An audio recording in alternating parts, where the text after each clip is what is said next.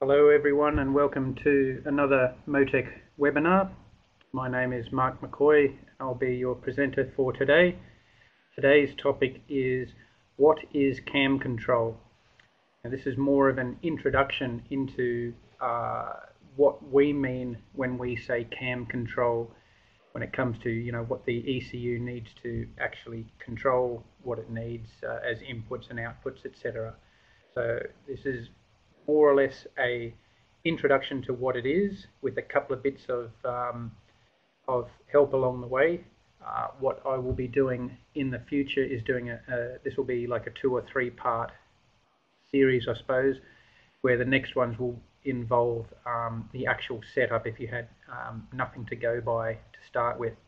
What we'll assume today is that most of you will be running a start file of some description from a car that's already been done, so the cam control will already be set up.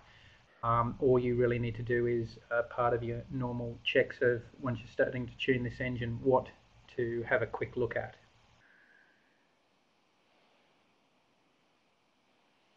Our topics will be, quite simply to start with, what is cam control?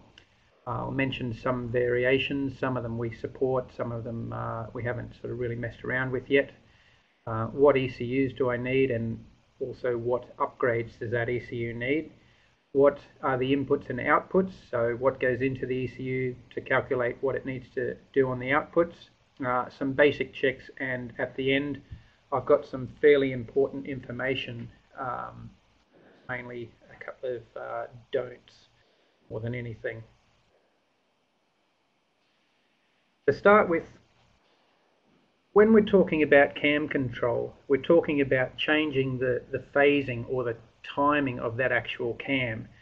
Now, anyone who's sort of worked in the tuning industry for a while will know, like, you get your good old Chev 350, and they'll have like maybe the front pulley for the cam will have a couple of different keyways in it, so you can advance or retard the cam to change the engine's power characteristics. Now, obviously, in this system, there's not much you can do about having this change on the fly. So while the guy's going around the track, he's got what he's got. In the early systems, back in sort of the let's say late 80s, early 90s, they started to get a couple of cars with engines that had what they then called cam control, but effectively what it was a simple switched system. So the cam would simply switch between 2 different positions. There was a fully advanced and a fully retarded. So it was either on or off, forwards or back, advanced or retarded, however you want to say it. But it had 2 positions, and that was it. So, effectively you got a pretty good gain by being able to spread the torque, but in between those 2 positions you couldn't get anywhere there. So things like the earlier Honda VTEC, the B16 and B18 engines, they actually switched between 2 different cam profiles. So they weren't actually moving the cam, they were actually allowing the engine to use effectively a different cam profile. So it switched between the 2. The 20 valve Toyota 4AGs, some of the SR20s, and the early Mivec 1.6 litre Mitsubishi engines, if anyone remembers the Cyborg R Mirages. They simply had a simple system that had an on-off switch, and that either flicked the cam from fully retarded to fully advanced in one foul swoop, or vice versa. Nowadays, pretty much everything is coming out with what we would call a continuously variable camshaft, or a fully variable camshaft. So basically the difference between this is that you still have your 2 end stops, your fully advanced and your fully retarded stops mechanically, but then the ECU will actually control the cam to any position between those 2 points. So there's no steps anymore, it's like a continuous movement. So basically you can map the engine and have the cam exactly where you want it for maximum performance at any given load and RPM that the driver is likely to use. So some of these examples of engines would be the new iVTEC Honda engines, the K20A, the Toyota, the 2ZZGE, any of the engines they do with the VVTi symbol on them. the Nissan VQ35s and 37s from your 350 and 370Z engines, and the new, well, not quite so new anymore, the Evo 9 engine and the Evo 10 engines also. They'll be called Myvec engines, but they're actually a continuously variable camshaft instead of a switched camshaft now. So this fully variable camshaft control is basically what we're going to be talking about in this series of webinars.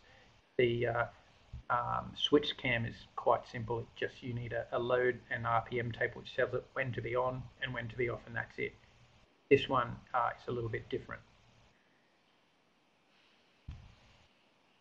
What the ECU is actually controlling is and I've got a bit of a diagram here. You probably want to re-watch this webinar after it's been recorded. I'm not going to stick around too long. You might want to pause it on a later recording, but basically the large grey sort of piece in the middle of that my diagram of a valve block is effectively like a shuttle valve which directs oil backwards and forwards to retard ports and advance ports. So advance ports basically push the cam forward, the retard port does the opposite, pushes in retard. The ECU is controlling the solenoid at the end via a closed loop PID control, and what that grey valve does is it will float over each of the different ports to allow the oil to go in either direction. Now, just one thing for people so that they can be quite clear. When the valve is off, it will go to one position. Generally, it will go to the retard position. So if you unplug that solenoid, the cam will go to its most retarded place. Some of the cams actually have a spring position, so that's not true for every single engine, but what I'm trying to say is that to make that cam hold one position, say 10 degrees advance, the valve still needs to be controlled to a more or less a cam lock position, and then from there the ECU will either lower the duty cycle to run the cam in retard, or raise the duty cycle to move the shuttle valve to allow the cam to advance. So when the valve is off, it's not controlling, but it won't lock the cam in a position. Okay, so it needs a certain amount of duty cycle to hold the cam locked in one position. So that'll become more clear in the future cam control webinars. But just for now, this is just to give you an idea of what the ECU is controlling.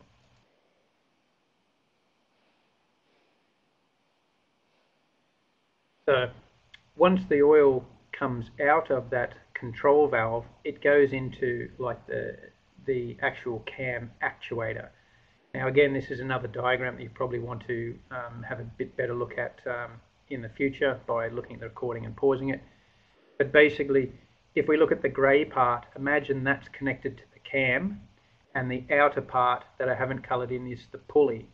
So effectively, when we allow oil in and out of those advance and retard ports, it pushes the cam backwards and forwards relative to the pulley. So the pulley will always stay in the same position relative to the crank, so it's not moving. But we push the cam around inside that pulley. So the crank is still driving this camshaft, it's just that the phasing is allowed to move excuse me, within some mechanical stops inside the actual pulley itself.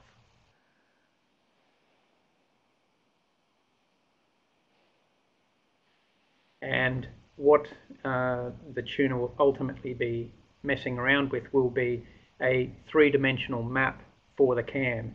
So as a bit of an example here, we can see an engine, possibly a turbo engine, based on manifold pressure and RPM, where at that point that's highlighted in blue, they've asked for 35 degrees of advance on that cam. So the ECU will control that cam to get to 35 degrees advance.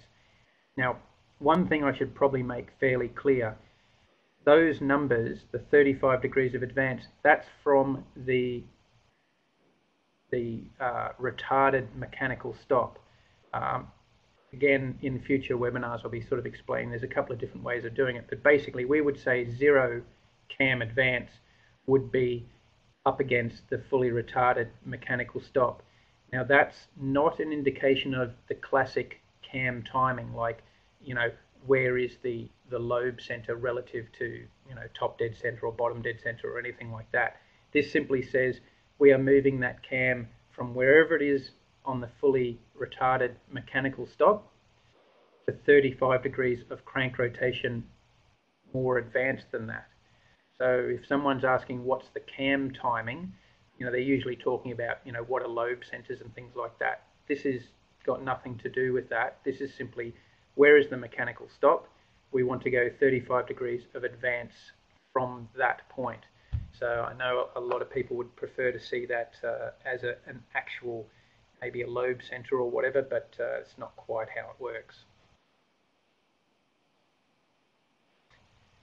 Some of the variations you will get, the early BMW M3 six-cylinders and M5 V8s, they had a slightly different system. Rather than having that shuttle valve, they more or less had two injectors per cam. One was an advance injector and one was a retard injector.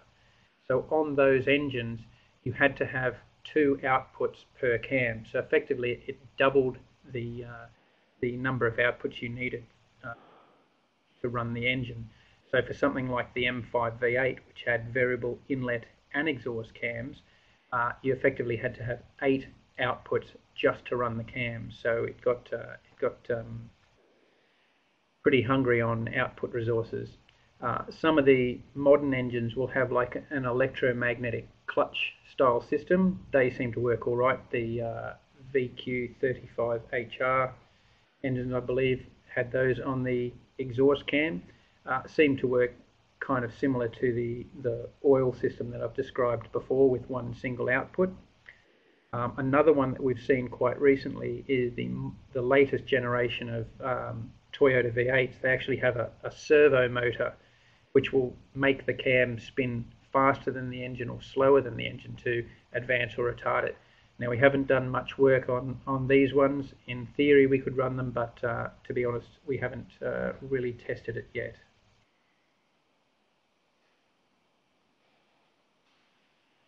As for ECUs, if we're talking continuously variable camshaft engines, the 100 series or the 400, the M600 and the M800, they will do continuously variable cams.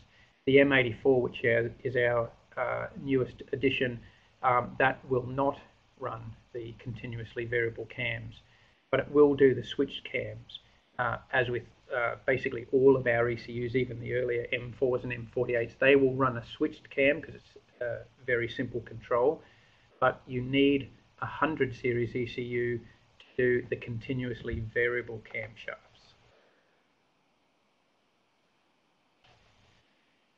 The continuously variable camshaft control is an upgrade, so you'll have to talk to your dealers about making sure your ECU has this feature enabled.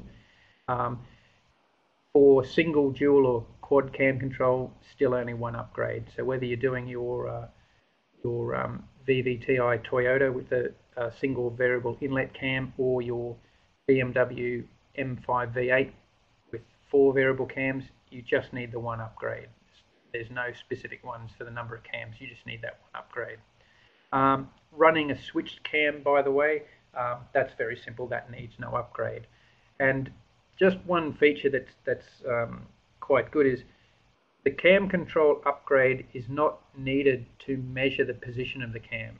Okay, so if you think about in the control, we've asked the ECU to drive the cam to a certain position, so there's, because it's a closed loop PID thing, there will be some feedback. That's the cam position measurement. That's a standard feature on all the ECUs.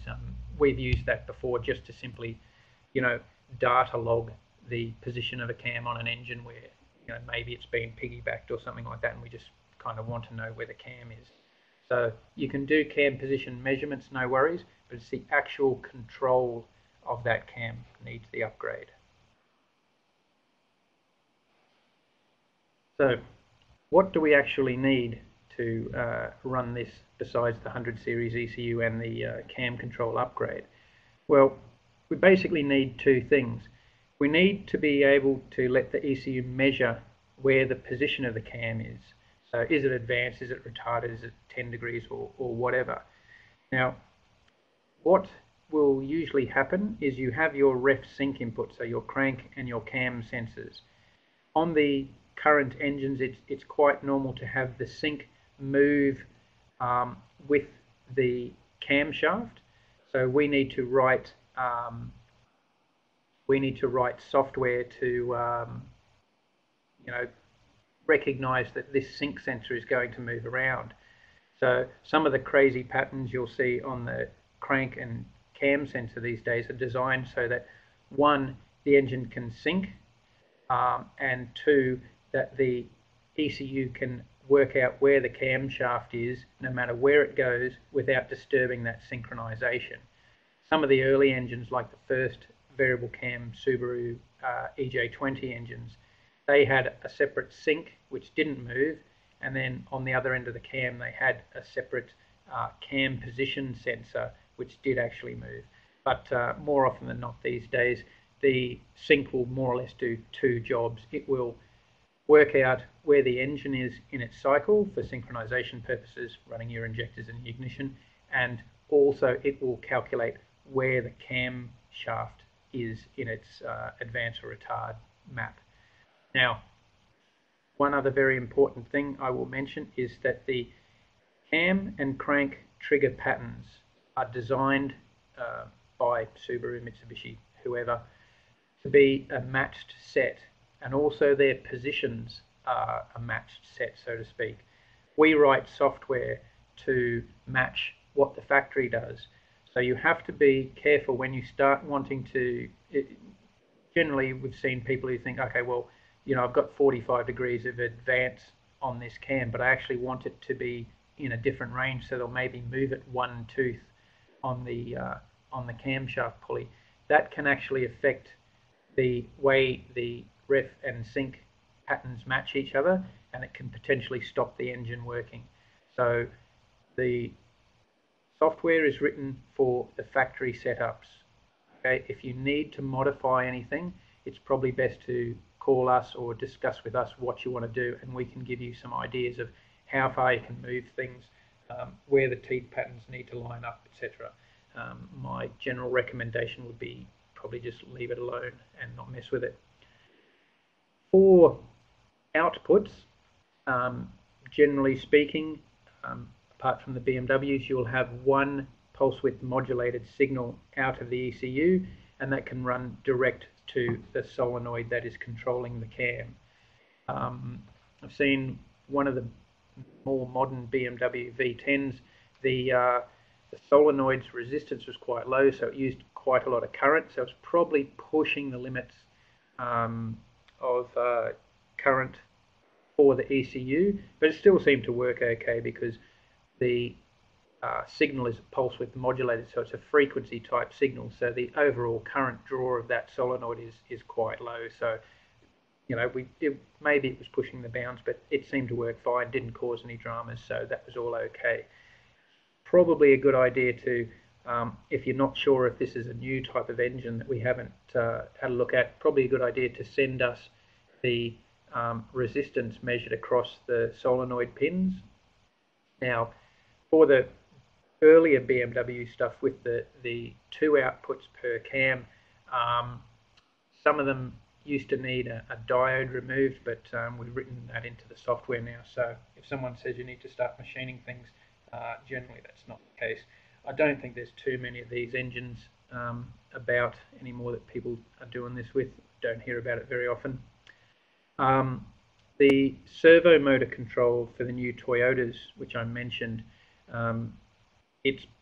we've sort of theoretically come up with a way to run that, but it's a fairly complicated device, so it's probably going to need an ADL3 dash logger as part of the control loop as well. So, anyone buying the new, I believe it's the 1UR V8, just be a bit careful that it might not just be as simple as bunging an M800 on it to make the cams work, but we'll know a bit more in the future. Just for some basic checks, of an engine. Now, as I said at the beginning, I'm going to assume that your engine is one that we have already characterized and has been around for a while. So it already runs, the cam control's already set up. Again, as I said, in future webinars, I'll be detailing the actual setup. But if we have a car that is already set up, generally what I would recommend is get the car started and put up a chart recorder for the cam position. So in this case, I've got a chart recorder in green there of the cam position for the right inlet. Now, what you want to do is, with the engine running, you can either unplug the cam solenoid. Now, just remember that I mentioned that because I've got my my warnings at the end. There's a bit more to that. So that will effectively allow the cam to go back to generally the most retarded position on the inlet. The exhaust is probably going to go to the most advanced. If anyone's got the BA, BF Falcon turbo engines, I believe they've got a spring position in them, so that won't give the desired result.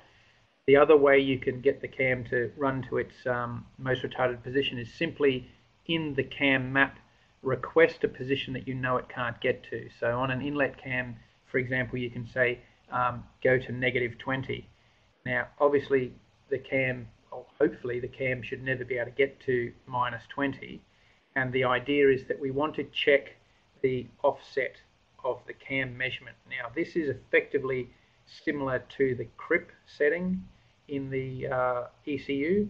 So the CRIP setting is to basically give the ECU an idea of where is top dead center compression number 1 for purposes of ignition timing, injection timing, etc. The offset parameter here is basically to give the ECU an idea of what is 0 when it comes to cam position. Now, I would normally set the most retarded position to be 0. So the idea is adjust the offset parameter until you get that 0. Now, I know some people will set 0 to be halfway through their cam range. So if the cam's got 30 degrees of movement, they'll have 0 as halfway and be able to go to -15 and +15. Like I said, and I'll mention later in the later webinars, there is a bit of flexibility in the setup. You can really mess around with this and sort of set up the way you want. One thing that I would sort of mention, and this is more a practicality of the PID setup, is that the cam position, what I would normally do is have it set so on the inlet cam that the fully retarded mechanical stop would be -1. Now, the reason for this is that when we request 0 in the cam map, which is quite common for the way people are tuning these things, if, let's say, the cam measurement, because it will bounce around a little bit with the engine running, maybe it's jumping between 0 and 0.5.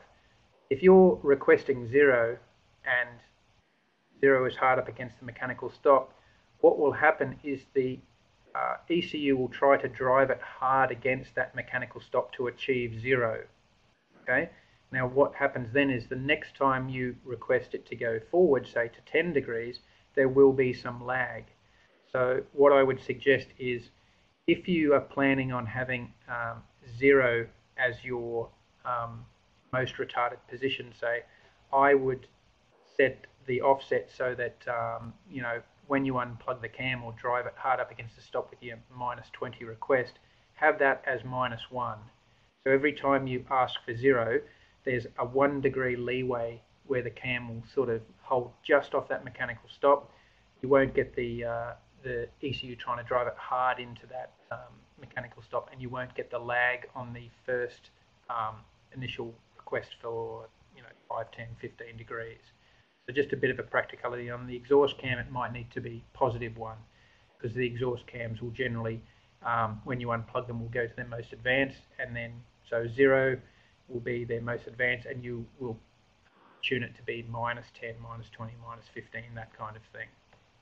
So just to check, just to make sure that the cams are where they should be and the ECU knows where the cams should be. Okay, just another thing that you would probably want to check is just make sure that with the engine running, the cam follows the request. So what we have here is my table. You might just run the engine at one fixed sort of load and RPM. So just start with the highlighted sort of cell on the map. What you would do is just start typing in some other numbers. You're not really going to hurt anything. So if that, say, was 0 and the cam was sitting at 0, you type in 10. The request, which is the aim in red on my little chart recorder, will jump up to 10, and the cam should follow it pretty much straight away. Obviously, being a mechanical system, there will be a slight amount of lag, but we're talking in the milliseconds. We're not talking 1 or 2 seconds. So you should be able to type in a number in that one cell and have the cam follow your request quite quickly. So you need to make sure of these things. Okay. Probably one thing to mention, which seems to come up every now and then, is some of the engines, they don't sort of really have enough oil pressure to control the cams accurately at idle. So you'll find some manufacturers won't try to start moving the cams until, say, 1,000, 1,200 RPM or something like that, once the oil pressure has come up. So if you're doing this check, you probably need to just get up above idle. It's really going to depend on the engine, but you want to check it and make sure that there's plenty of oil pressure. Oil temperature can also affect this, but again, I'll detail that a bit more in future webinars. So just for this one, you want to check your 0 and you want to check that the cam actually follows your aim. Again, this is a map that you've probably got, which has been a startup file for an engine that we've already done. Now, some very important information. Generally speaking, or basically every single engine I've seen with variable cams from the factory is designed to be non-interference, which effectively means no matter where the cam is, whether it be fully advanced, halfway, or fully retarded, the valves will not touch the pistons. Okay? So they're designed that if something goes wrong, either the output shorts to ground or to 12 volts, no matter where the cam goes, you won't smash the valves into the pistons. Okay? Now, the reason I mention this is it's happened quite a few times where people will run engines in a racing series and they will change the cams to a larger duration or larger lift type of cam. What you must do when you're building this engine is to make sure that no matter where that cam ends up, like fully advanced or fully retarded stops, that mechanically the valves will not interfere with the pistons. Now this is something the ECU is not in control of. You must set this mechanically.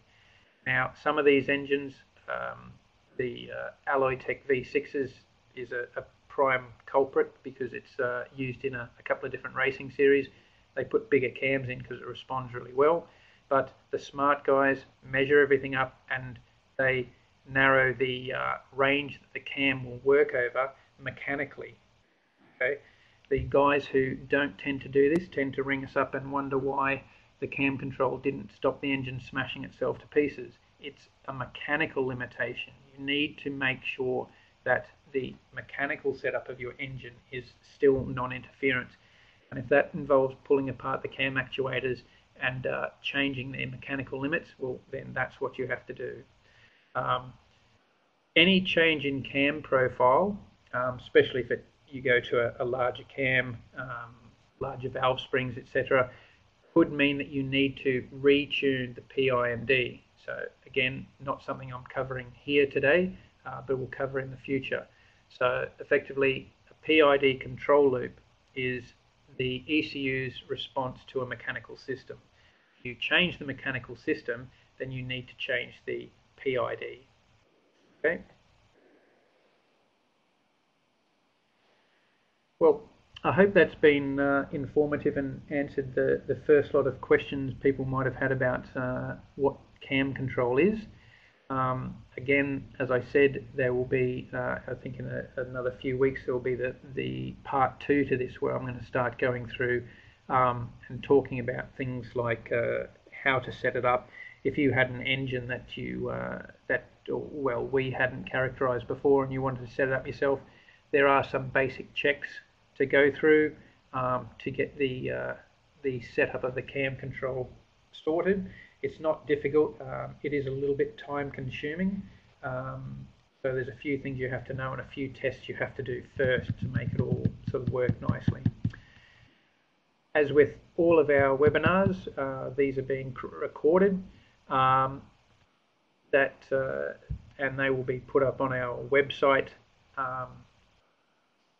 Well, probably later today. You can also look at the list of ones we've done previously.